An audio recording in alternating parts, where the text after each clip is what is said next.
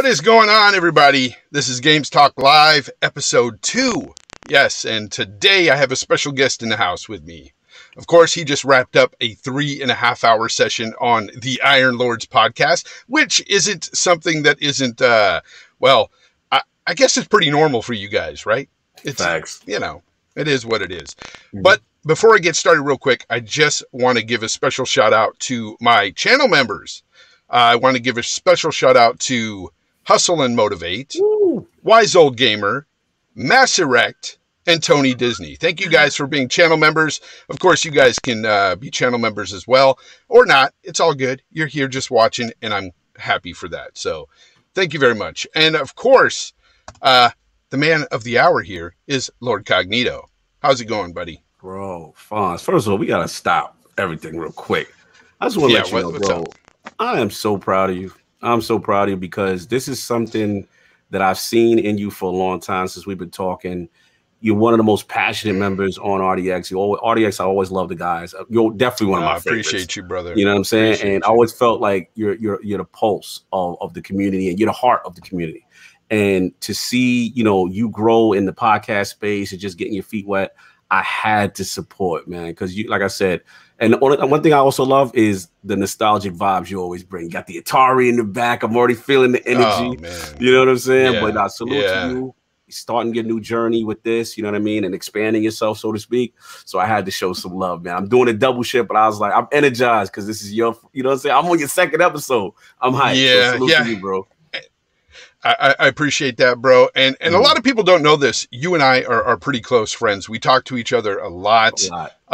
Man, I've leaned on this guy a lot through some trying times and stuff that I've been through over the past year and a half. And I'm telling you, Cognito is one of the most real people out there. And honestly, when I was thinking about guests for this, for this show, you came up right away, and I was like, I gotta have Cognito on. I gotta have really all the Lords. The Lords are amazing. So thank you, brother. It's good to have you on today. But one thing I really like about what goes on with you and the Iron Lords, the rest of them, is that I like that passion and stuff that you guys have as well. And one thing that I really was something that I was drawn to when I first watched you guys was not only the fact that you're a charismatic host, but also that you guys are lifelong friends. Yeah. And that's something I want to get into a little bit right now. Cog, tell me a little bit about, because I love the story about how you and at least 3 of the members there on the Iron Lords are like close friends, and how you got started with gaming together. And I love that whole story. Just give me a little bit of that. Yeah, absolutely. But I'll try to give you a condensed one. But yeah, growing up in the South Bronx, it was not easy. So my mom's single parent, mom and dad split kind of early. And she was really hard on me, now that I look back, I see what she was trying to do. But I was a little rebellious, your boy was, wanting to run around and do craziness. But then I just fell in love with gaming. And during the times, I actually will thank my dad, because during the times that I did get a chance to hang out with him, he was the one that pushed me towards gaming. He was the one that had a ColecoVision. He was the one that would take me to the arcades. So do all the things that I wasn't allowed to do, so to speak. And then as I got older, it was one of those situations where I'm like, man, I want my own games. I want my own game system, that kind of thing. And then, Saturdays, my house became like this oasis. You had the projects, everything around us. But my block was known, if you come through, whatever you had going on in your life, you can put that to the side. We're going to come out here. It's going to be Saturdays. We're going to watch the fights. We're going to watch sports, but we're going to play games all day, every day. And, King, family, Solve, I've known since the 3rd grade, you know what I mean? And there's tons of Lords that you guys. So you're going way back. You're going way back to LAN parties, right? Yeah, brother. Did you have the TV set up? And or were you just. Yeah. When Halo was one of those moments, because that was a phenomenon for us. Like literally doing the the couch co-op and doing the split screen was amazing. But then I forgot how we found out. I think it was like through a gaming magazine. I don't know if it was EGM Game Pro, one of those magazines back in the day. And we found out about LAN parties. So everybody's like, "Lo, let's put the money together. Everybody get a TV." We became makeshift network admins. We got Ethernet cables, exactly. links and switches and routers, and then we split everybody up, and they had their own real estate. We're like, this is amazing, bro. So I did that with my three brothers as well. Yeah, I did that with my three brothers as well. We had the separate TVs going. We had the LAN cable going. We were playing Halo. Yeah, we had a blast. What I want to get into here is now, actually, I want to get into those 5 questions. Oh, here all right, so you know how this works, right? You saw it last week, but I'm going to let the audience know. So I'm going to give you 5 questions. Some of these questions can be subjective. However, as host of the show, I have the power to say whether you're wrong or right. So we're going to go ahead and play. Mm-hmm. All right. You like that song, right? All right, let's get it. I hate it. Anyway, first question. Name one game that launched with the OG Xbox on November 15th, 2001. Oh. Just one game. Just one game. Halo was there. It's not hard. Yeah, Halo was there. So we were all there. Yeah. No, you didn't catch me. I said Halo was there. I was in there. Combat Evolved. Yeah. Hey. Halo. That's right. You got that right. No doubt. Okay. No doubt. All right. Here's a tricky one. Mm-hmm. What was the best Sega console? Oh, this is tough. It's an opinion-based thing. It's an opinion-based one. This is tough. I'm gonna cheat. All right. So Genesis was my favorite, but Dreamcast was the best. Because Dreamcast was, them on their pinnacle. That was peak Sega, the most potential. Sega with power and innovation. And then I'll never forget the VMUs. Oh, the VMUs. It was so ahead of its time. Bro. It going online. Let's talk about that. Yeah, facts. Exactly. Facts. Dreamcast was the best Sega console. If you're just going to talk consoles, Sega Dreamcast was, it was it. No doubt. Anyway, question number 3. Let's get it. What sold more in the 4th generation of video game consoles? The Super Nintendo or the Sega Genesis? That's a good question. I think Super Nintendo got them. I'm gonna go Super Nintendo. Yes, okay. 49 million. Oh, 49 million to 29 million. So your sound effect ain't coming through with the last one. I'm not hearing the ding when I need to hear the ding. You didn't hear that? You didn't hear that? I didn't hear the ding. I want to hear the justification of my right answer. Does everybody else hear that ding? Does everyone else hear the ding? Maybe because I ain't hear the ding. Let me know if y'all hear the ding, because I'm deaf. He said he reluctantly solve it, Simon. Do they hear it? Do they hear it? Chat, talk to us real quick, because I ain't hearing the ding, man. I'm not hearing no right answer. Do you hear that ding? Yeah, they hear it. You saw say okay. You saw Vinny didn't say okay. So here's the 4th question. Okay. If you could only have one gaming experience throughout your lifetime, what game would that be? Wow. One game throughout my lifetime? I know the game that I play that I never get tired of. And I know a game that is special to me. But one game. I can't pick Destiny because it's an online game and you kind of need people to kind of rock with. Ooh. Yeah, this go. I'm gonna go super old school. My namesake. It's got to be Shinobi. It's something about the arcade. Shinobi. Yeah, the arcade upright version. That when I see that game, I have to play from start to finish, and I never get tired of it. Never. That game, I love it. I guess it was, you know what it was for? The ninja craze of the 80s. You know what I'm saying? Like, it was a huge influence on me. So, I think it would be Arcade Shinobi. All right. So, apparently they're not hearing that ding. Yeah, I'm getting a little echo now. It's not going through. Yeah, I'm getting got echo? All right, now it looked like it went away. We good. Oh, really? Yeah, we good now. We're good now. So, no ding, though. No ding, apparently. No ding. We good. What is going on with the ding? Come on. They're not feeling cogs being right.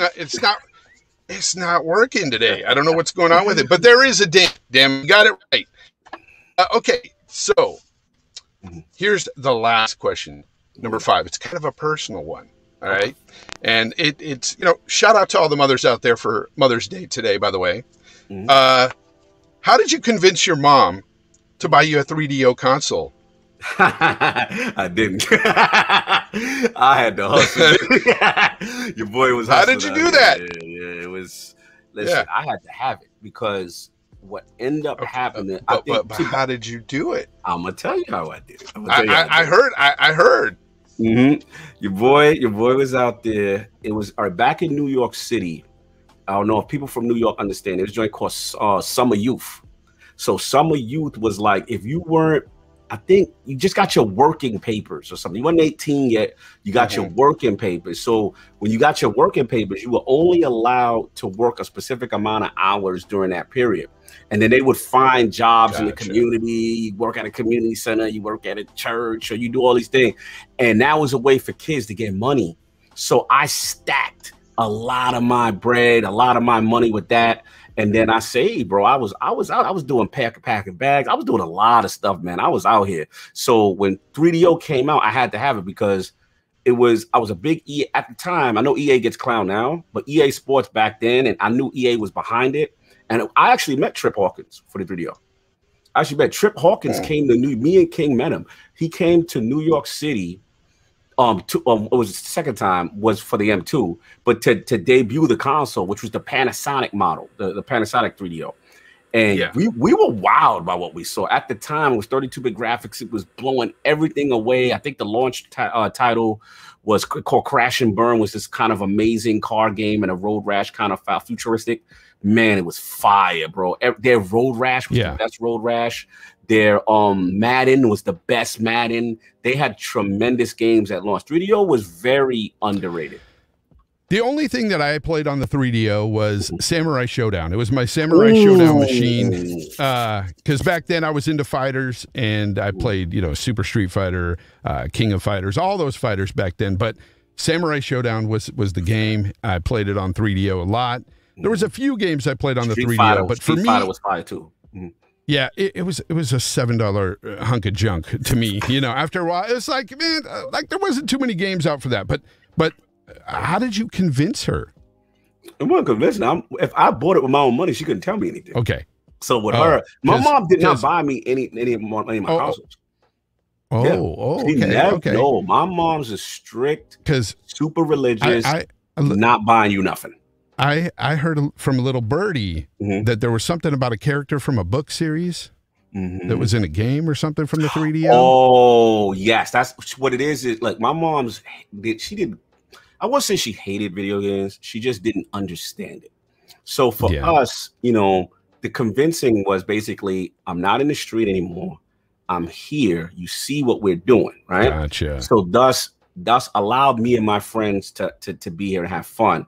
And as long as we keep the noise down, we don't get too crazy like how we would get, she was okay with that. Now, the story that you're referring to, I know what you're referring to, is basically the Sherlock Holmes, when she started to believe in video games because she saw Sherlock Holmes on the screen for 3DO. It was like, oh my God, like it looked like a real movie to her. And that's when she was like, okay, this game thing that he's doing, he's on to something, because she was even invested. She used to watch me play. That was like, there's a few games she would watch me, but that was one of them. So for sure. Oh, there go the sound. Yes. You heard it? Yes. Okay, there it is. We back. Cognito, you got all 5 of them right. This is the first time, only the second episode, but the first time it's happened. So Cognito, you win here. So let me get something here for you. Special. Let's go. Let me see if I got this. All right, Cognito. Yo, you found that? Yo, Fonz, Cognito wins. Cognito wins the 5 questions. So he's got them all. Thank you for that. I appreciate that. I just like to have a good time. It's fun to do. And I want to thank a new member, Tony Bryant. Thank you. Thank you. Appreciate it. And got a couple of super chats I want to read here really quick before they go away and stuff. That's one thing I don't like about the super chat system. They go away so fast. And it's like, come on, give us a break. No doubt. All right. So I got one from Punkadish. It said, Fonz and Cognito, what a duo. Woo! Mass Erect says, hit that like button. And I got Brap Enrique from Basement Radio Arcade Podcast. Check him out. Salute Fonz Incognito. Woo! I get it. Lord Slav in the house. Reluctantly supporting the Mass Effect 2 heretics. That's yes, we are Mass Effect 2 lovers. We're not heretics, sir. That would be the Mass Effect 1 gang. Exactly. Jigga J says, you two are spectacular, and congrats on your show, Fonz. You are my favorite from RDX. I appreciate you, brother. That's very kind of you. The Ashen Luca, my sis, she reaches out and says, hey, Booze, good to see the bros on here. Thank you very much, guys. I appreciate that very much. So awesome. So yeah. So basically, Cognito, let's just sit here and talk about reviewing games. Right. I know, you're no stranger to reading reviews and stuff. And there was this guy on Twitter. Let me see if I can share this. This was coming from Mike Driver. He writes for Gaming Bible, and he put out a reminder on Twitter, and he says, reminder that you don't need to be good at games to write about them or stream them or even make them. You don't need to finish a game to review it, to publish an opinion and score. Most of the time, we don't get the time. How do you feel about that statement? Yeah, I'm conflicted.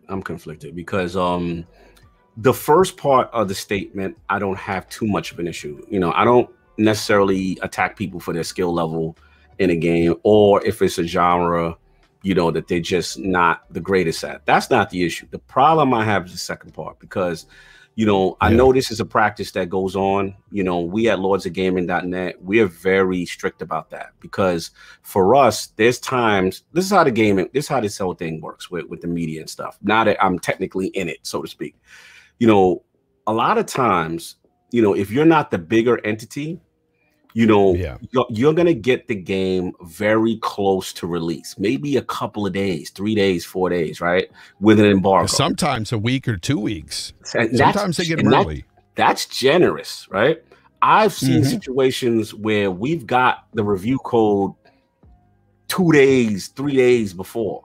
So, and these sometimes are extensive games, big open world, and the writers will come to us and say, hey, I don't know, I'm going to play it, but I don't know if I can finish. Do you want me to give an impression? So what we do is say, look, if you're not finished, give an impressions, but you cannot review until it's complete, because that's the true experience. Right now, I agree. Our Outriders review isn't done yet, because the game, it's an evolving game. It's still going on. It's so long and stuff like that. So yeah, I don't agree with that, because the thing is, and again, no disrespect, but it's like, you can't do that in any other genres, Fonz, right? You can't say, hey, I didn't watch the whole Avengers Endgame, but I'm going to tell you how I feel about said movie. Like, exactly. It doesn't make sense. Now, the only thing I will defend is my last point. The only thing I will defend is that, and this is the structure of the system, what needs to change is, these games don't need to be rushed out. They need to give the reviewers and the media more ample time ahead of time to truly dive into these games. And I think what's happening is games may be coming in hot, then they're giving these to these media outlets late, and then the media outlets, because if you're not first, Fonz, you get killed by the clicks. Yeah, and I'd rather be thorough than just chase the click, because at least they'll have confidence in the thing, in the actual and that's what it's about. Then it comes down to integrity, in my opinion. Yes. Like, if you're going to sit there and review a game and put a score on it, you better damn well have finished that game, in my opinion. It just seems like it's kind of a cop-out in a way to say, well, I didn't have much time. Well, the rest of us don't either. Exactly. And I know you might be a big media outlet or whatnot, but the fact remains that how do you know how this game plays out? How do you know how to put a score in a game that you don't even know how it plays out at the end? I agree. Because there could always be a twist or something that happens that you don't even get to. Bro. And so for me, it's like, if you put out a review, that is not a review. That is an impressions if you don't finish the game. 100%. And that's what it should be said. It should just say my, game impressions. Right. Because absolutely. I understand they don't have much time. Sometimes these reviewers get multiple games even to review before they come out. Absolutely. But it's kind of their job, right? Yeah. I know it's stressful. You got that small window of time, but again, impressions, not review. Not review. And that's literally what we did, because it becomes disingenuous. And you made a great point, Fonz. Yeah. There's so many games that sometimes start off great and then heat up. And it's like, start off like okay, and then heat up. You're like, oh my God, this thing really is more amazing than I thought it could be. And then you have opposite where it's like, okay, I think something's going to be great. And then you're like, all right, this is redundant. I'm getting tired of it. And then, so it can go both ways. But if you don't complete the whole journey, how can you know? It's not accurate. So that's just my thought process on it. Some people like to say, like that Rune King in the chat, he said, Rune King Shaggy, he said, you don't have to finish Balan Wonderworld to know it's trash, LOL. Look, I know there's some games that you might play and you might know right away, hey, this is not my type of game. I think it's personally trash. But guess what? You can put out that as an impression. That's not a review. Yes. That's like, look, I feel this game is not going to go where I want it to, so I don't like it. This is what I say it is, but don't put a score on it. I agree. Don't drag it down. Yeah, it's the rush to be first, and I get it. Don't drag it down, or don't elevate it as well, because you can elevate a game that might be not very good in the end. There's just so many variables with this that it boggles my mind why anybody would even defend this quote, this latter part of this quote anyway. Because the first part, I totally agree with. You don't have to be good to review. Yeah. As long as you know about these games and stuff and what they're like, and you played enough games to know better. I don't mind how good or bad you are if you review a game, but yeah, you got to beat it. You definitely have to beat it. I agree. But yeah, so Sony's been in the news a lot lately, Cognito, and I know this whole Apple versus Epic trial has brought out a lot from Sony and Microsoft, even a lot of emails being dropped. All this stuff, a lot of nuggets, right? And one of the things that has come to light is the fact that Sony has charged Epic Games a 15%, essentially a 15% tax on crossplay. And I don't know how I feel about that. Like, I know, a corporation's going to corporate, right? They're going to do what they do. Business is going to business. But at the end of the day, it's like, it's kind of slimy to me. It's like, if nobody else is doing this, why are you? And I just feel some type of way about that.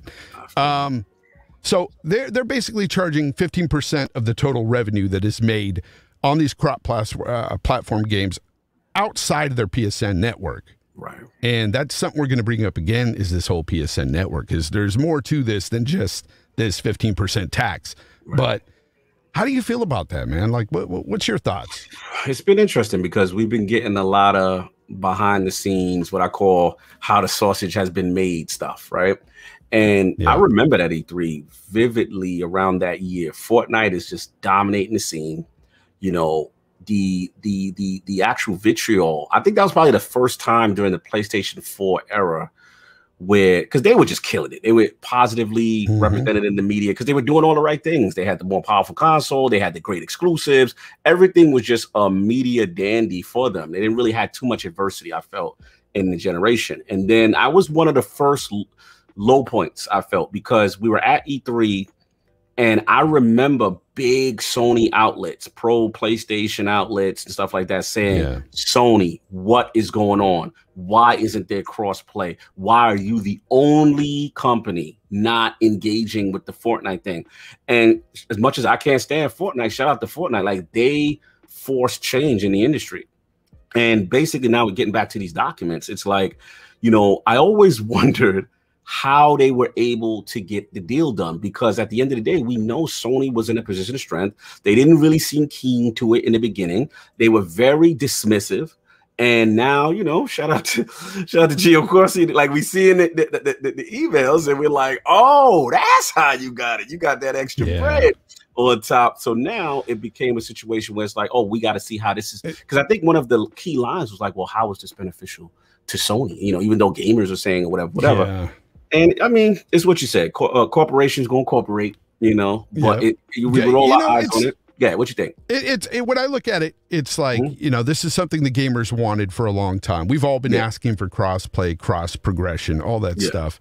And then when Sony finally decided, hey, we'll do this, we were thinking, wow, Sony's, you know, for the player for real. Like, this is great. But, and we didn't know that there was other things involved here. And no matter how you spin it, it's still something that they're taking that other companies aren't. And that is, and one dangerous thing here to think about too is now that this stuff is out of the bag, this is kind of dangerous because it sets a precedence. And it's like, what are these other companies going to start doing? You know, are they going to start trying to strong arm or get people to pay that 15% tax as well? Other developers, other publishers, whatnot. And I just think that it's just, I don't know. I don't like a lot of things these corporations do, whether it be PlayStation, Xbox. I mean, we just got Xbox to get rid of free-to-play paywalls.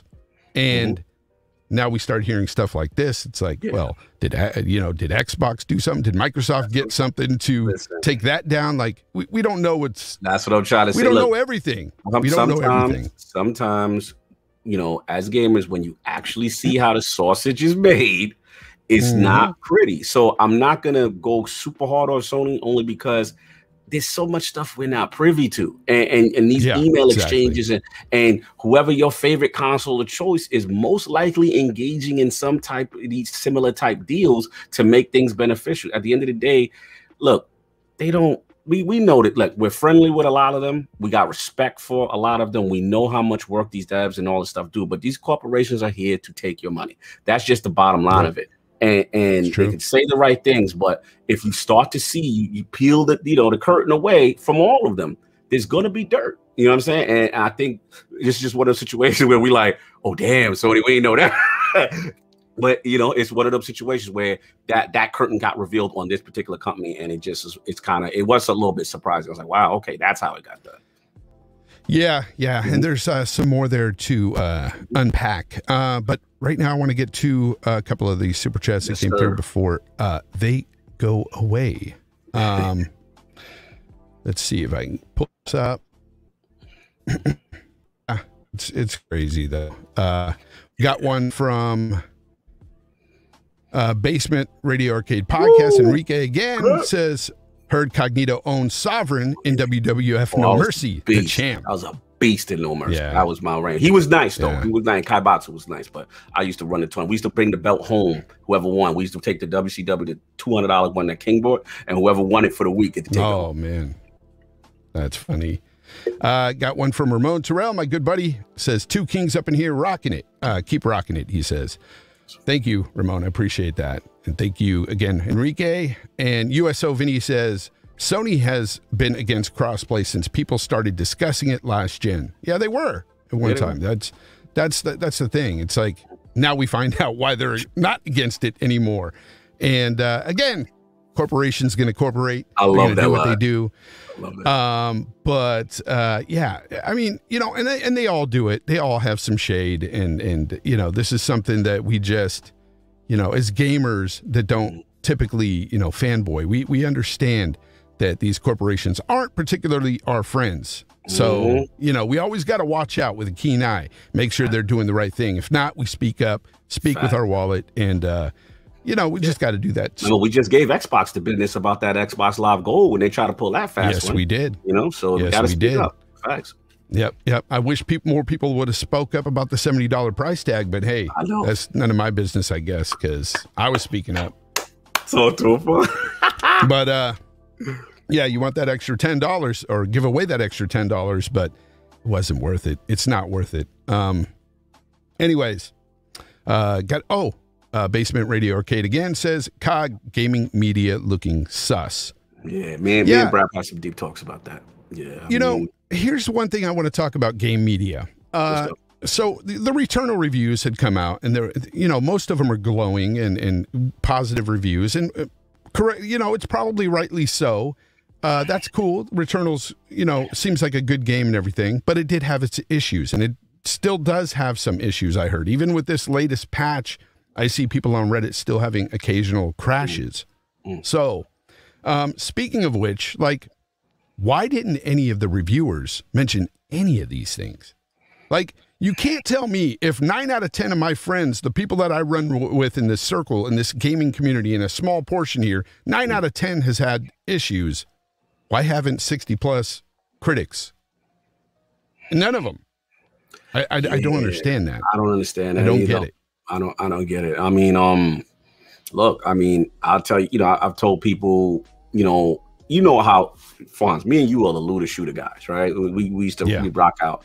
So I wanted to love Outriders. Like, I wanted, and I still like it, but it's just like, you saw the experience I had, you know what I mean? And it's like, when I'm going through that, I cannot not talk about it. So I don't know what's going on with Returnal in that sense. You know what I'm saying? As to why people are not talking about, because I literally, when I played it, I had 2 crashes, and I'm like, look, in this roguelike type of situation where you lose everything, like, this is very detrimental to the game. Now, granted, not everybody had the experience, but a lot of people I've seen have it, you know, more than I thought would. So yeah, people got to speak up. You know, you got to speak up. If it's happening to you, you have to put that in the review. I don't see why not. I think USO Vinny has a good point. Maybe these reviewers just didn't finish it. No, maybe they didn't have enough hours for it to crash. I don't know. I don't know. Hey, you know, they're admitting that they don't finish sometimes. So it is what it is. Shout out to the ones that did finish. Shout out to the ones that did put it out, you know, the crashing and stuff like that. We had a couple that said, yo, it's doing this. I had some people like put it out on Twitter, on their platforms and media platform, put the video, and they be like, yo, Returnal, this is not it. And, you know, kind of thing. So there are some good ones out there doing it. And some people like Mr. Mass Produced 201 here says, I just made it to the 4th biome in Returnal. No crashes or bugs so far. Some people have had that luck. And that's great. That's awesome. But you have people like, you know, Randall Thor, who had a couple of crashes, but still beat the game twice. Yeah. That man beat it twice, even with crashes. God bless him. I told him, I was like, when he did that, I was like, it was no way I was going back after that crash. Yeah. I'm just glad that it is being beat by the community, regardless of issues and stuff. Like, that's fantastic to see, because you don't want to see a game fail anyway. I hope they get it all fixed and righted and everything. And I heard even the Returnal Housemark. I think it's Housemark, not Housemarque. Some say Housemarque. I think it's Housemark. Anyway, they've said that they put the blame on the PlayStation console itself, and they said, "Hey, it's not us. Talk to PlayStation." I did see that. And that was kind of weird. But hopefully they get that fixed. But also, going back to Sony and this whole stuff with these email scandals and stuff, we also heard stuff about how, what was it? The PlayStation, I don't even have my notes here. Man, that's bad. It's cool. Anyway, so the whole PSN thing on how they, what was it? Darn it. The Apple Epic. I know that was going on. Apple, the Apple Epic, but the PlayStation. It was the lawsuit, the consumer lawsuit that people are talking about. How the consumers are actually, you know, suing Sony because of them not letting their games, their game codes, the digital codes, be sold elsewhere outside of the PlayStation store. And this is a big deal to a lot of people, because they're saying that this makes it to where there's no chance of getting a sale on these PlayStation digital games. So essentially, it's kind of a small monopoly, if you will. Right. Like, they're not letting these out, and you can't buy them anywhere else. Where you can buy some Xbox codes elsewhere, or you can buy, you know, different various games elsewhere. But Sony's not letting this happen. And so some consumers are putting up a lawsuit. Any thoughts on that? Yeah, this one, I remember, I mean, it came across my table, but I didn't really dive too deep. Usually I wait for my man Hogue to jump on it, but I did see it. You know, I didn't get the interest. I'm glad you told me about it. The intricacies of it. Yeah, it's interesting, right? Because it's like, okay, so PlayStation in a sense is saying these games, just to clarify, these games digitally codes can only be used on our storefront and not elsewhere. Is that okay? That's it. Yeah. Yeah. I mean, you know, it's one of those, again, Hogue law situations where it's like, is it contractually, do they have it set up where their storefront is the, you know, de facto end all be all, and they're trying to lock people in for that type of engagement? If they have it set up contractually as bad as as it seems, then they may be able to win that easily. I don't know, but I know with other. With Xbox, let's just use the competition. Obviously, they don't necessarily have to go through that. I can understand the consumer frustration with that because obviously you want it to be accessed in other places. You don't want to just be locked into that. So it comes down to the verbiage on how the digital distribution on the storefront with codes is handled by PlayStation. I don't know that off top. So again, no, I don't either. I defer the whole, he's been able to look through the language of that and see, because it may be a protection where Sony has things, and I've seen them in the past, with some companies also hey, it can only be done in this way. They may have that language in there. So, we'll see. I don't know off top, but we'll see. What you think? Yeah. I'm thinking about the same thing. Guys like Hogue, lawyers and stuff would be best to speak on this topic. And it would be fun to hear his thoughts as well. I just wanted to bring that up real quick because, again, it was something that, it just seems like every time, Sony does something right and something comes out that's they're doing wrong, or, it's this generation consumers are getting upset about. And, it just seems like right now, marketing wise, it seems like Xbox has been firing on all cylinders this generation. Finally, they're competing again, and it feels great. And I know Sony's not going anywhere. I know Sony's going to come back with something great, but it's good to finally have some great competition. I don't like hearing bad stuff about either company, but it's just, again, it's those things that's leaking out and stuff, and people are talking about. And another thing that's going on now is the fact that we are the Sony redesign, the PS5 redesign, man. And I heard you guys speak on it on ILP. And for me, it's like, okay, so I know they're going from a 7-nanometer chip to a 6-nanometer chip.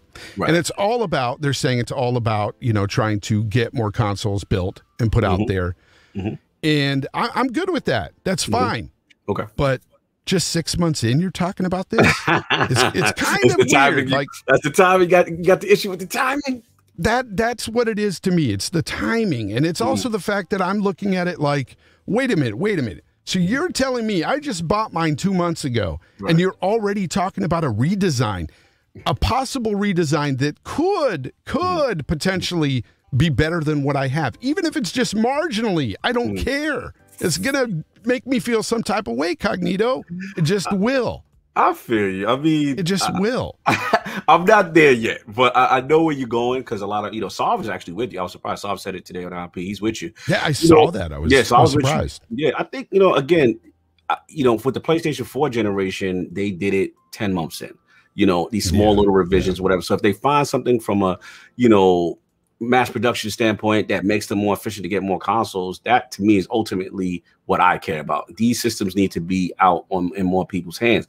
But to your point, when, let's say, for example, there is a performance check or whatever between the old model and the new model, and like, for example, with the Nintendo Switch, the Nintendo Switch purposely had a new model that actually gave it more battery life. You know what I mean? Now that's a huge advantage, right? And that's something I had to feel a way about. And I actually literally bent the knee and bought that model Switch because I'm like, damn, like that, I need that. I'm a portable Switch user. Now, in this case, who's to say if there's any, from what they're making it seem, it's nothing that's going to affect performance or whatever, but we have to see, right? We have to see when, yields and performance and whatever, that's going to be the tell. Right now, I think it's a little overblown. Well, but I understand the concern. There's concern out there by many people who are looking for an SSD solution. Like my man Mass Direct here says they need to find a solution for the SSD expansion problem because right now it is a problem. I agree. This is something that they've been promising for since it's come out. They've been saying, look, we're working on it. We're going to get you some sort of solution here. We're going to have, SSDs for you to choose from and all this. Where are they? Now you're talking about redesign. Bro. It's like, what's going on here, people? This is the fight I agree we need to be fighting. That, to me, is unacceptable. Yes. These consoles, first of all, me and you, Fonz, we know the real. When they tell you, 1 terabyte, no, it's not. because the operating system is going to take up a big chunk. You know what I mean? And there's always some reserved, you know, that's not left for the game. So then when you actually see what your hard drive space is, it's not that full 1 terabyte. So that's the first thing. Yeah. Second of all, unlike the Xbox, right? They didn't have the USB storage option 3.0 like a caddy like everyone else. So at least the Xbox guy, you know, not only did he have the NVMe Xbox expansion card for, you know, the fact it was pricey, but at least he had the option. But if they didn't want to spend the 200, they could say, okay, you know what? I'll grab this USB. Boom, I can at least store my games. I'm good. PlayStation didn't even have that option until recently. That is unacceptable with the size of these games, 4K assets, all this stuff. Bro, I literally filled my PlayStation 5 up with maybe 4 games, and it was already like, oh, we're out of space. And I'm like, yo, this is a problem. So that's the fight, because here's the thing. When the system was announced and they said a SSD solution, they praised it. Everyone praised it because they was like, look, Sony's not forcing you into proprietary mode. They're letting you have these options. Where are the options that are to PS5 NVMe spec that's going to allow us to continue and play these games with the storage we need? That's a big problem. I think more people should get on for that. That is unacceptable to me. It is. It really is. You know, I've always said that when any tech comes out, it doesn't matter what it is, whether it's a cell phone, a video game console, your Blu-ray player, damn it, if they promise something in the future, you better question that. Yes. Like, they do this a lot in the TV world. Okay, that's where I know it from. Firmware update is going to come in. Yeah. Don't worry, the firmware update is going to fix your audio issues. It's going to fix everything. It's going to make you toast. It's going to do everything for you. It's coming. All right, I'm looking at you, Samsung. Yeah, they've been dirty about promising and not delivering. So I just look at this situation. I'm looking even at the VRR situation with Sony. VRR is not even there yet. And to me, this just seems like something that should have been there day one. I don't know why it's not there. And I know their TVs even don't do that. You know, most of their TV lineup don't even have VRR enabled. Right. So, now, you know, the only point I was going to say, I'll circle back to your initial, you know, component change part. That is where I see where you and Solve are, because what happens is it starts to become a litany of little things that keeps adding up. Why is this not there? Why is this not working? Why is this not available? What's going on with this, with the hardware? And now, I can understand where it's like, okay, here's this. Why are we changing the redesign? I get it. And definitely, you know, the eyebrow raise, kind of like what's it's going not on. Even incognito. This is not a fanboy thing at all. This is strictly, and I'm looking at you guys out there, this is strictly a gamer's perspective. I don't know why a lot of you, you know, even Sony guys out there aren't really pushing for this. Hey, what about our SSD solution? Hey, what about VRR? I mean, you guys are just sitting on it going, well, it'll come. And you know what? I've said that a lot for companies in the past with TVs, whatnot, and it's never come. It happens sometimes, and you get burned. And I'm just saying, we as consumers, because that's what we are, we're gamers and consumers, we need to start just preaching this stuff. We need to. I'm on them all, man. Switch where I'm on them. Like, where is my voice chat? Where is the, the cloud saves at the beginning? That too. Oh, bro, it's so many issues. So it's just like, and I just see someone, my Nintendo guys like, oh, what Nintendo is just like that. No, that's not acceptable. Like, no. And for years, I preached about the free-to-play paywall on the Xbox. Oh, yeah. I even added Phil Spencer on that and got Xbox fanboys mad at me for doing so. But I'm like, look, we need to stop this nonsense. They need to open it up. There's no reason for this. As a gamer and a consumer, I look out for all of us. You know what I'm saying? Like, I don't mind being a voice out there that annoys the fanboys. I don't mind being that voice. Because for me, it's right. Exactly. And that's what it's down to. It comes down to just, knowing that as a consumer, I'm right in this situation. And we need to talk on it. And that's why we're talking on it today. It's crazy. This whole SSD thing, this whole freaking no VRR. It's like, I'm enjoying VRR on my Xbox. It's sweet. Rocking it. What TV you rocking it on, sir? I'm rocking the LG CX, brother. And let me tell you, I got that VRR life going on, and I don't notice those frame dips. Every time case in point, those Sony dudes like to point it out and say, "Oh, our game runs 3-4 frames better than yours." I'm like, I don't even feel it.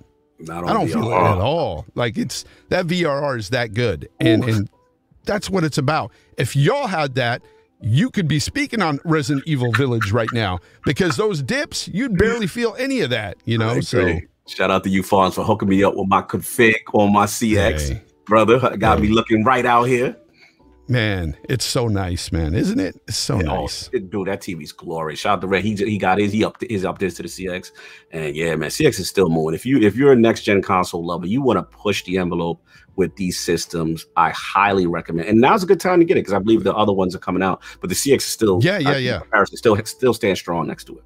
Yeah. Anyway. Oh yeah, I've seen a bunch of comparisons with the C1, the new one, and it's better marginally, and it's got its pros, but honestly, you can't go wrong with it, like hundreds of dollars off for the CX. I mean, you're talking $500 off. Absolutely. And it's a good buy. Anyway, I'm not here to sell TVs, Cognito, but we ain't selling TCLs. Yeah, we're not selling TCLs today. King's not here, so we're not doing that. Or I'm sorry, King moved on to Westinghouse. So yes, he did today. Forgot about that. Neo got him to move to Westinghouse. Neo dropped the bag. Yeah. 120 hertz is nice too with that CX. Oh man, glorious with those Titanfall 120. Yeah. Ramon was saying that his TV can do 4K 122. Let's go. Yes, you're right, brother. It's 120 is nice, and that's another thing. FPS boost, man. All these games being boosted on the Xbox Series X and S as well. We're getting a lot of games at 120 frames now. It's really nice. It's really nice to see. And a lot of people talk about backwards compat. You know, I don't need backwards compat. We want to look forward and everything. Play some of these games, you know, these older games at these frame rates. It's like playing a whole new game. It's really cool to see. Facts, brother. It's really cool to see. One of the best innovations. I don't not like showering them enough for that, because one, it's free. Two, they're dedicating resources to do that for preservation. And like you said perfectly, it's giving new life to games. Because let's be real, like when you see just from 30 to 60, man, it hits different. It truly is transformative. So I'm loving it, man. I've been in my Titanfall 2 bag doing that, and just seeing more games continually added. Shout out to them, man. They're really killing it. Jason Ronald, his team, all those guys. FPS boost, quick resume, auto HDR. Those are my 3 favorite features of the Series X. You know, Cognito, I figured it out about Jason Ronald. Let's go. You know why he's got that long beard? He's a wizard, bro. He's a wizard. And he's a wizard at what he does there. That whole backwards compat frame rate boosting is amazing. That stuff is amazing. And you know, and to think that this is all done on a hardware level, and it's not even, we don't even need the developers to do anything. It's crazy. Huge. And you know, like, me and you are team FPS over resolution. Yeah. We always going to be frame. Yeah. Frame rates over resolution all day, every day. That's for sure. I just wish that these wizards would come up with a way to get these 720 games up to 1080p at least. You know what I'm saying? That's the only thing I wish they could do. But you know, that I think would take the developers. Optimization. But yeah, man. So what are you playing lately? Oh man, I've been doing a lot, man. I've been actually Yakuza Like a Dragon got me, bro. That game is hilarious, but it's good. It has some deep, complex stories. They do like to talk a lot. There's a lot of cinemas for everything. But that's probably one of the most fun games I've played in a long time. I'm gonna get back in Outright just to finish it, because I finally got my damn character back. Did you? I had to resolve. Did you actually get to log in though? Yeah. Here's the thing. When they did the restoration, when they stole my clothes, left me in my boxes without my loot, then they brought me back and I couldn't log in. So now I couldn't get past the title screen. So what you got to do, clear the cache, which is unplug your joint for about 5, minutes or whatever. Then do an uninstall, reinstall, and then I was able to get in. So I just want to get that done. Obviously, the new Destiny season's coming, but I've been rocking that. I'm going to probably touch Wasteland 3 because they got a 60 frames per second bump, and it's a 2-player co-op game. I want to get that going. And there's one more. I play a little bit of Returnal, but obviously the bug I kind of threw me off a little bit. But there's Come on, you know it's too hard for you. It's too hard. I don't really It's rock too them hard. games like that. It's To be too hard. honest, like I'm not really. I don't either. roguelike I don't Souls like guy. roguelike games. I Yeah, I'm don't not like them. That's why I said I wouldn't purchase it. So I'm surprised you purchased it. Only reason why I'm in is because Addict is my share partner on PlayStation. Gotcha. So I was like, He "Oh, you has it, getting yeah. it? I'm good." You know what I'm Yeah, saying? I can yeah. try it out. But yeah, I've been right. And you know what? Surprisingly, MLB The Show, bro. I got back into baseball because of this. So I've been watching, man. Watch my little Mets get in there and play the little modes and having some fun. I played on baby mode, you know, Yeah, the me too. little, I was like, help me out mode. Help me out. Let me get And my base running right. Yeah, I played 9 innings and played a full game, and I had fun with it. I was pleasantly surprised. I was like, wow, and it looks pretty good too. The mode the mode you got to try is March to October, because what will happen is they'll put you in key moments within the season and it'll skip a lot of games, and then you can build momentum and stuff like that. It's really fun. Like that game is a lot of fun, bro. Yeah, my last baseball game that I really enjoyed was Baseball Stars on the NES. Ooh. That's the one that we used to play a lot of back in the day, because that one was the first game where you can build your own team. Actually input names and stuff, make your own team, get on there and play against the lovely ladies and the ninjas and all those. Yeah. I bet that was a great game for baseball anyway. I know you guys today were talking about NFL a lot, and I played a bunch of those games back in the day. 2K5 is still my favorite NFL game of all time. One of the GOATs. Dreamcast, of course. Of course. So, and we played that online as well back in the day. Yes, with VM. Not very well. Not very well, I'll tell you that. But Windows CD played online. And the modem. Yeah. And that's the thing too. A lot of people don't understand it. Microsoft created that modem for the Dreamcast, so it's pretty crazy. A lot of memories, brother. Great console. But yeah, lately I've just been playing. I've been playing some Game Pass games, just dabbling here and there. Octopath Traveler's one that I got into is pretty good. JRPG, and I've got Destroy All Humans is in Game Pass now, and it's like the reboot, or not the reboot, but the remake, or remaster. It looks really good. It looks really fantastic. Good. Yeah, it does, and it's fun. It's fun to just get in there and mess around with, especially when you're in party chat or something. You don't really have to pay attention to the story or anything, because you're just like throwing hillbillies around and stuff. That's all you're doing anyway. That's all it's about. Terrorizing. Or taking cows and stuff, but doing crazy stuff. But yeah, man, it's been a good time, and we're already getting to the end of the show here, so it's almost time to go. Anything you want to shout out before we get out of here today? Yeah, man. Look, man. First of all, shout out to you, because again, I love this, man. Games Talk Live. We got the platform. Just two OGs talking, gaming, having fun, taking it back to the essence. I miss this kind of stuff. I love this kind of stuff. So gotta support you, man. This is great. And yeah, man, like I said, if you want to catch me, y'all guys know me at Lord Cognito on Twitter, Iron Lord Podcast every Sunday. If you want a fun debate, check out the Mass Effect debate we had, man, with a lot of fun people. But the who's who of the community just is talking it up, and we still do the Looter Shooter podcast with the last word. Probably the most thing I'll point is if you guys support lordsgaming.net. That really means a lot. Just the articles and stuff like that. These guys, no one's getting paid. This is just for the gamers, by the gamers kind of thing. And we're just trying to build careers and get things popping and try to do media in a different way. It doesn't have to be sensational, doesn't have to be clickbait, just about real opinions, real walkthroughs, reviews with completions, and that kind of stuff. But yeah, check us out. Real completions, that's right. You know what I'm saying? But yo, Fonz, man, this was fun, bro. I really enjoyed myself. Appreciate you, man. And like I said, man, these guys are like, oh, that was quick, blah, blah, blah. I'm only doing an hour on this cast every other week. You're not getting into the hour, Lords? I'm not doing. Look, I will go to your podcast and do that 3 hours. You guys make it a lot of fun, but these one-on-ones, especially when news is kind of dry, which it is kind of this week, I'm definitely not doing more than an hour. I think, one, it respects my guest time, especially when you're coming off a 3.5 hour podcast. I did look forward to it. I was like, you know what? This 1 hour hits just right after the day I had. Yeah. And I'm going to have all your information in the description of this video. I'll have, everything, Twitter, lordsofgaming.net. I'll have your YouTube, all of that stuff. But I really appreciate everybody. I'm going to get this last super chat here. It says, I really love the debate. Salute to you and Saw. Talking about the Mass Effect debate. If you have not watched that, guys, it's a lot of fun. They They're debating between what was better, Mass Effect 1 or Mass Effect 2. And some frauds out there on the Mass Effect 1 team wanted to wait till after the new remastered version came out because all those fixes, they were going to use the gameplay style of Mass Effect 2 and Mass Effect 1, and that would not be fair because I might even change at that point. Exactly. Who knows? Who knows?